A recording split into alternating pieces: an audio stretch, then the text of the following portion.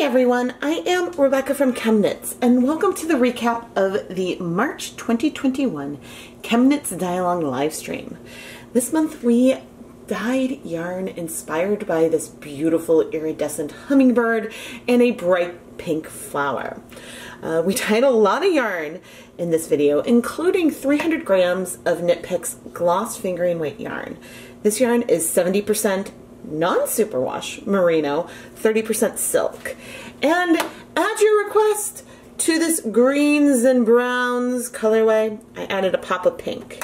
It's now the next morning. We haven't flipped it yet, and there's still some pink color down in that end. So what I'm going to do is take this skein of dry stroll and just soak up some of that extra pink. You could probably do this with like a paper towel or a rag or something, but I wanted to wait to flip this until it had cooled, mainly because I didn't want the pink to go all over everything. And ooh, the coverage is pretty good.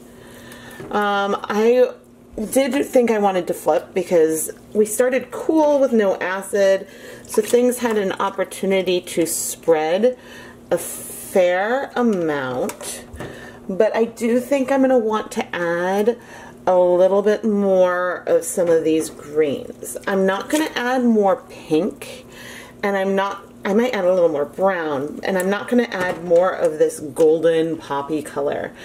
I do think I took a picture. I don't remember if I took a picture of all the colors I used in here. Meanwhile, here is a beautiful colorway we created with some of the leftover greens and browns. I think on camera it did look a lot darker than it is in person. It is not even 12 hours later, and all of the color is in our stroll. I think this was teddy bear brown and maybe moss green? Not entirely sure, but maybe. And I poured them onto the different sides, and we've got something that so far looks like it was dip dyed. It's really great. I'm now going to go steam set this for 30 minutes. And a lot of the rest of the yarn we dyed in the stream, I'm going to go ahead and wash off camera. I put my respirator mask, safety glasses, and gloves back on, and used some acid dye, some Dharma acid dye in teddy bear brown, moss green, and chartreuse to complete the paler patches of this colorway and give a little more variation. The first side, since we added liquids, was fairly even, and so this time I'm spreading the colors, not a ton, but a little more randomly. And in between colors, I am rinsing off my gloves. I am wiping them on this yarn to help distribute the dye. The pan is cool, so once I was satisfied with the amount of color I added, I turned the heat back on and heated the pan on low for 30 minutes. I also ended up bringing some sour apple into the mix, and I moved the colors through a little bit more. It'll be really interesting to see what these colors do once this has set. I just turn the heat on and I flip it again, because I may decide to add some color to the other side to sort of break up the colors in there a little bit from where it was feeling a little stripy, mainly to help play on this feel of like light and iridescence a little bit. So we'll see how this goes, but I am really into it. Okay, it's been probably at least 30 minutes, and there's a hint of brown that I'm not, and some hints of green I'm not going to worry a lot about, but I do want to flip this and see where we are.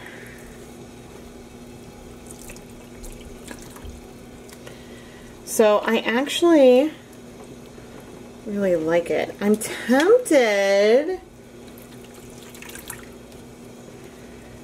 Part of me is tempted to add a tiny bit more color, but I also think that I like it and I don't want to go too far, and I want to preserve a lot of what I did in the live stream. So I'm going to turn off the heat, let things cool completely, and then we will wash it off camera. I'll show you some pictures of what the blank looked like on screen, but there is absolutely pink in there. See, it was just, you couldn't really see it on the stream itself. Okay, let's open this up. Normally when I do something like this, I then steam set it right away, but today it took a little longer because I didn't have a steamer basket ready to go. But you can see how much color we have, because when I was adding on the powder, I was adding it on, ooh, this is so pretty, really heavy. And so that gave us, it's still going to be speckled because you can see that we did not get complete penetration through, but this is a lot more like that sparkle colorway that I did for Hanukkah, where I speckled and then once the dye absorbed, it spread a little bit. And so that's what doing some of that heavier speckling can do. And ooh, what was that, the honey mustard, those little few gold pops in here. I have to say, I wasn't sure about the pink. I'm really, really glad that there are those pops of pink in here. Now, we are seeing some bleeding. I'm going to continue to wash this off camera. It's possible that there's some undissolved dye in here. It's also possible that something didn't completely set. So I will be washing with, let's see, it's not really that bad. I'll be adding some soap, and if I need to, I'll do vinegar, and I can do an immersion soak of it. But as I continue filming, I'm like, I wasn't planning on filming the washing, but since there was bleeding,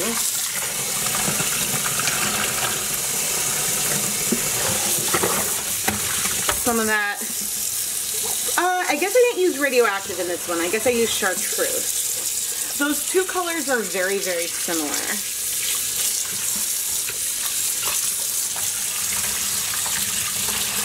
Oh, but it's done. So there was just a little bit to rinse out. I will go ahead and wash it a few more times, but that isn't very much bleeding. So, and I'm gonna go ahead and wash everything else that we've dyed off camera. And so soon we'll come back and look at all of the dry yarn. This sock blank is gorgeous and perfect. This is my star. This is my submission for this month's dye-along. We have this green and brown gradient that progresses and has some flecks of orange and brown with these bright pops of pink throughout. The background color of this blank is actually a pale gray. I started out by really quickly soaking the yarn in some dilute gray dye. So that way we would have a base color that isn't off-white. And it was really, really quick to do. I didn't even set it first. I waited to set that gray until we were done speckling. And because I find superwash yarn starts to absorb a little color so fast with acid, it worked great. I want to flip over to show the wrong side of the blank. We do have color penetration all the way through, but not as much as on the other side. And from this edge here that started to unravel a little bit, you can see that we're going to get a lot of fun speckles on it. And since this blank has two strands of yarn knit together, the color transitions, the pops of pink, all of those are going to happen in the same place. And so it's going to be perfect for knitting a pair of identical socks. I considered unraveling this blank myself, but I actually think I want to list it in my shop intact. And the reason for that is that I think that being able to see the blank and see the colors like this can really help me visualize what this would do when you knit it. Now, the colors wouldn't pool in the same way the speckles on the blank pool here, but when you see the yarn like this versus seeing it twisted up into a skein, you get a sense, okay, we've got grass green, a yellower green, a mossier green, and then brown. The pink goes all the way through. You can get those feels from looking at this. Now, whenever I list blanks on Etsy, I do always give an option for me to unravel it. And if someone buys it before this recap goes up, then I will insert a photo of what the yarn looked like unraveled. But from experience, I can say that we will have this gradient of greens with pops of pink and a lot of really heavy specklings on a gray base.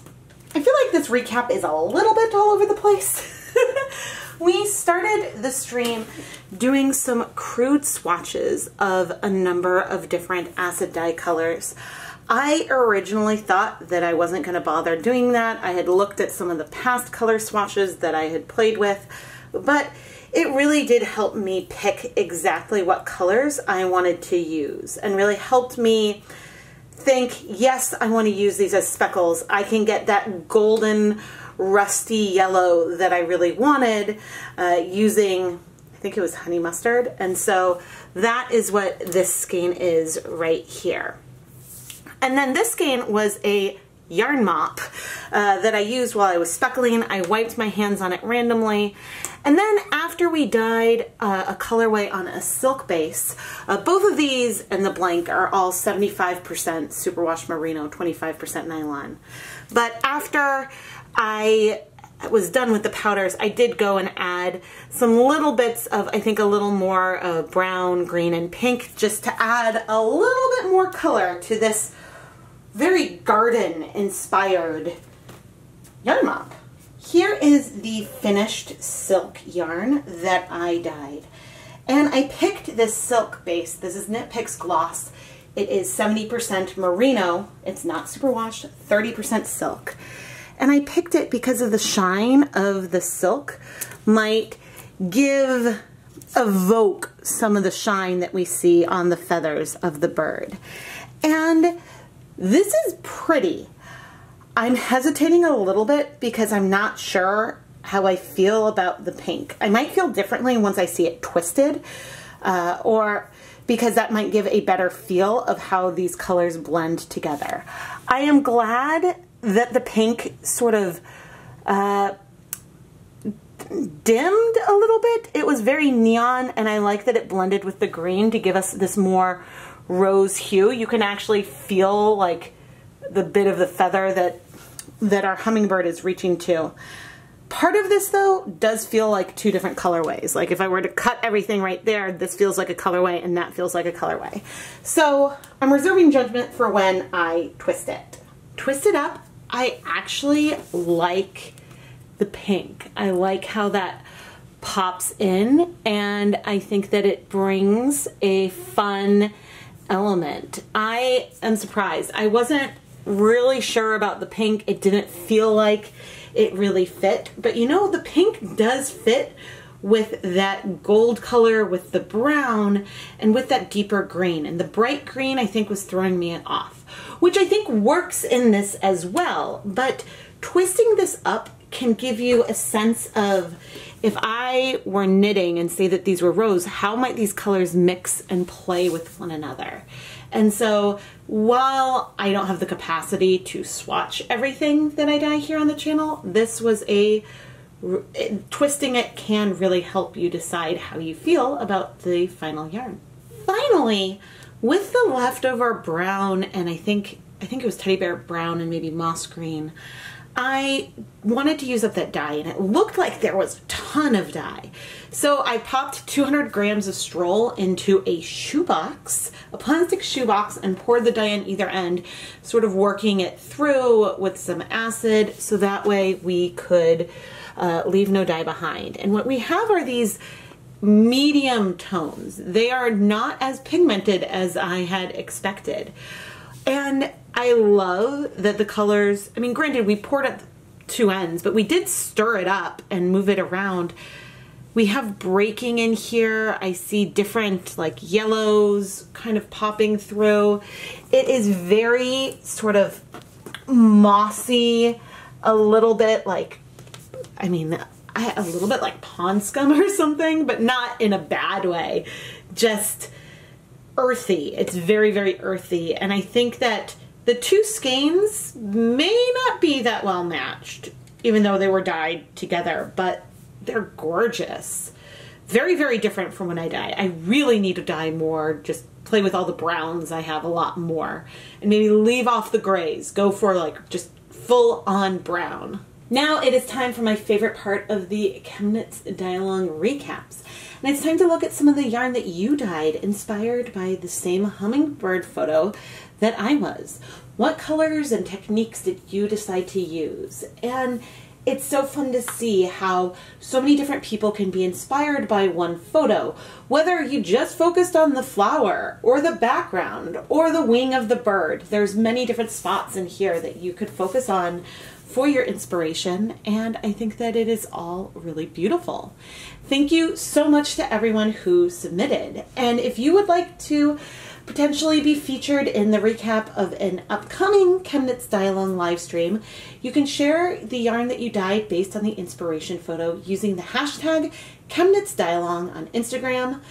Please just mention the month, just in case. If you're dyeing with an old photo, just mention the month and year from the photo that you're inspired by or the theme of the photo, so that way I know which month you were referring to. Or you can reply to the inspiration photo on the ChemKnits Facebook page with a photo comment of your yarn, and I will feature as many as I possibly can in the recap. I am Rebecca from ChemKnits, and I don't know yet what I am going to pick for April. And it's currently still March as I am filming this recap, but it's a lot of fun, and I have a private Pinterest board filled with photos that excite me and inspire me. And I do try to mix up the colors that are in the photo and the intensity of colors and various things each month. But if you have any suggestions or recommendations for things that you would like to see me draw from, please let me know down in the comments. I tend to pick things from nature a lot, but occasionally going through royalty-free images, I find something that really strikes my fancy that isn't nature-inspired. So I truly am open to a wide variety of themes. If you enjoy these videos, please make sure you're subscribed and you have your notifications turned on. Usually I try to plan the ChemKnits dye-along live streams in advance, but occasionally some of my live streams are fairly last minute, and if you want to make sure that you are notified when they are going to happen, turn on all notifications. YouTube should also then let you know when I release a new video. I am so excited by this blank. I absolutely love it, and I am so glad we added that pink. I was so unsure, and even in the recap I was unsure about the pink in the silk, but the pink in this just really brings it to life, and it would have been pretty without it, but it just gives that fun touch, and I'm so happy.